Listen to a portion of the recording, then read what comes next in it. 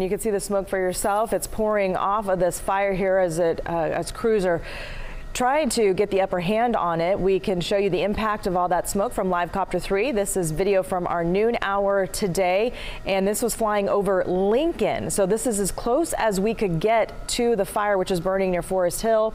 But it was so smoky, that's as close as we could get. And you can see how hard it is to see through all of that smoke. Pretty thick layer there, like a blanket of it. Air quality in some spots has gotten a little bit better since then, but other places have not. Let's go back over to Heather Waldman with a look at the air quality. Hey there, Lisa. Yeah, the worst of the air quality today has been through the foothills. Here's the wide view to start.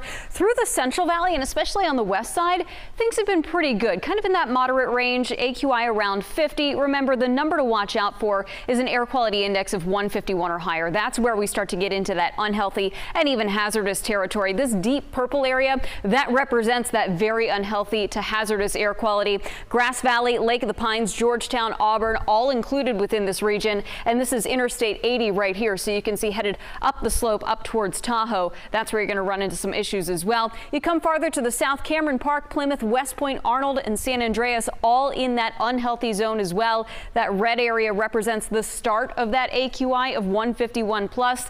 Once you come down the hill just a little bit, areas like Carmichael, even Midtown Sacramento, again, air quality has been doing okay for the last couple of hours, and we're actually starting to see a little bit of improvement there. There is good news as we go into the day on Saturday. We get more of an onshore flow, more of that Delta breeze. That'll be coming for the west. So watch what happens here. A lot of this smoke starts to get pushed back up the hill. This is 10 p.m. this evening. So even starting to see some improvements later on tonight. You'll really notice a difference as we go into the day on Saturday, especially to the south of Highway 50. You go north of that, north of Placerville, up towards Auburn and areas to the east, and north Grass Valley up towards Colfax.